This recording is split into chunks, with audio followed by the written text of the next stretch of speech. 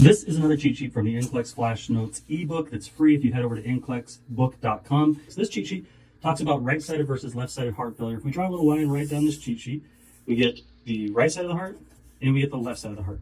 So in short, left-sided heart failure is unable to pump blood into the systemic circulation, causing backup into pulmonary circulation.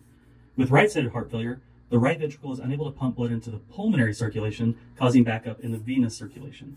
So if we look down here, what we're really going to have with our left-sided heart failure are a lot of things that have to do with the lungs. Shortness of breath, dyspnea, crackles, pink frothy sputum. On our right-sided heart failure, we're going to have a lot of things that have to do with our venous circulation. JVD, fatigue, you can see this weight gain, dependent edema, venous stasis. So when you think of left-sided heart failure, I want you to think lungs, L, left lungs. When you think right-sided heart failure, I want you to think body. All right, if you head over to nclexbook.com, you can get 77 must-know nursing topics to crush the NCLEX. That is a free ebook download. We love you guys and happy nursing.